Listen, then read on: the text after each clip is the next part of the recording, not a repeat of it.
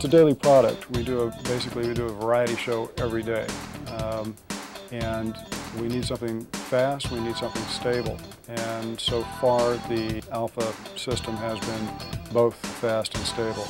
It really changed the way that we do animations here in-house. We do animations for skip titles and show opens. And it changed the turnaround time from a day or two to a couple of hours. That's the kind of speed that we need.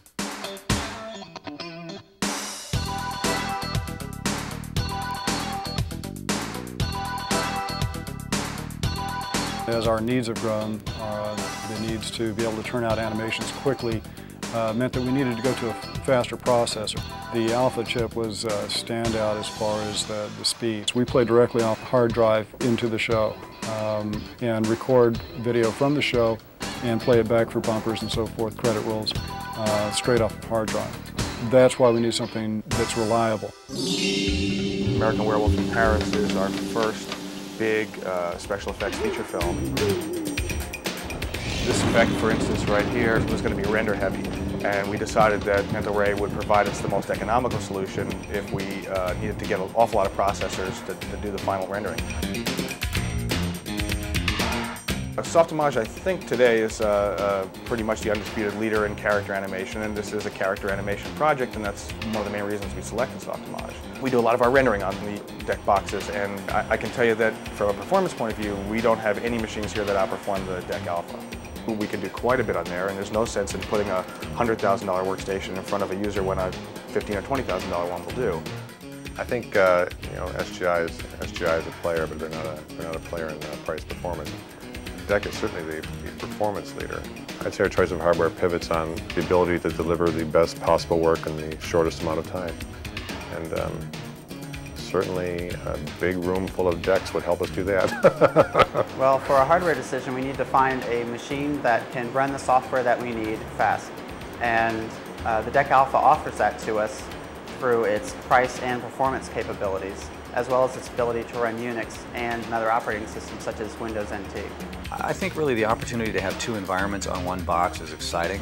It allows us to port our code on the same desktop workstation from Unix to NT. That's doubly exciting because then that allows us two revenue streams. We've got one revenue stream where, say we're in a Unix environment and we can actually use the box to render on. We can go to the NT environment and use it to perhaps animate on. If you're working in a Unix environment, you've learned that, you understand it, and what DEC has done, I think, very wisely is said, we understand that and we embrace that, and what we want to offer you now is the ability to do both. Exec producers like myself will go, oh gee, now there's an opportunity to save some money if we've got another show where we need to throw in 30 workstations. Here might be an opportunity to take advantage of some cost savings there, and the performance has been magnificent.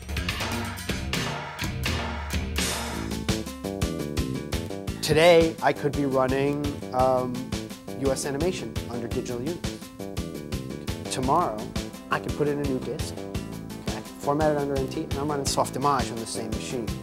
So that protects my investment in hardware. We are about 4 weeks from opening the doors. We have 35 digital Alpha workstations coming in.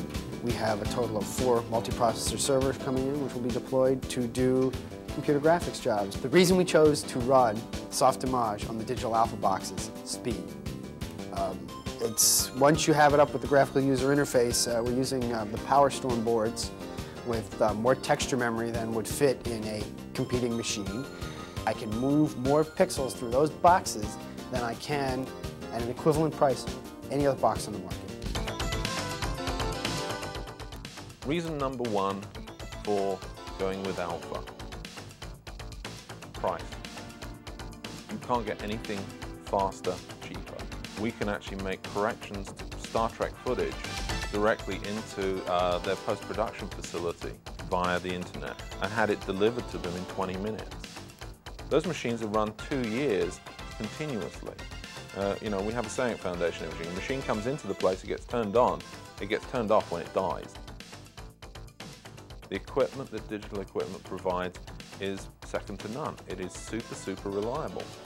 In a couple of weeks' time, this shop will essentially be, as far as Lightwave is concerned, an Alpha-only shop. The Alpha 275s that are being taken out of the racks they're being put on people's desktops. Of a night time, they will still be render engines. They just run all day, every day. I need that, that's what I expect, that's what they deliver. I turn over all the hardware in this place every 18 months. Anybody in this business has to do that.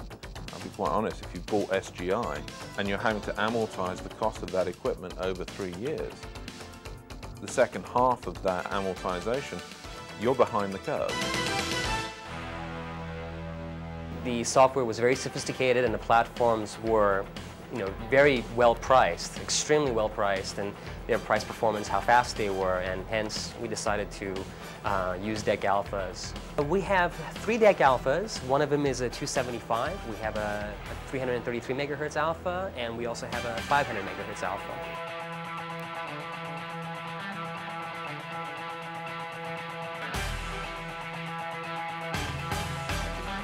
We have seen probably a 4-fold or sometimes a 5-fold speed increase between the alpha and a PC. And once again, it allows for impossibles to become possible. Things that we could have never rendered, we now can. And that really translates to us looking better and allows us to do things that we could have never done before. If you want lightweight, that's great. You see that the rendering is much faster on DEC alpha.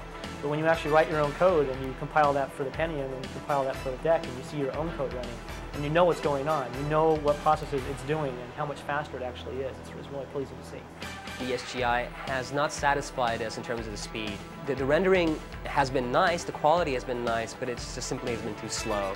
Our 500 megahertz alpha is probably 3 times faster than our Indigos. My company consists of myself and Softimage running on a DEC Alpha. The Alpha is the key to it all. As business started to grow and my clients' demands increased, I needed to get something that had a lot of horsepower and a software package that had more controls that I could offer to the client and be able to give them exactly the look they want, because they're very particular, and Softimage has incredibly great animation capabilities. Animating in Softimage, I need to move my character fast enough to meet my client's production schedule, so I have this MIDI fader hooked up with the channels driver, so I set up presets where one row of 16 will control all of the arm motions. I could now do in 2.5 hours something that's usable that I couldn't even do in a couple of days.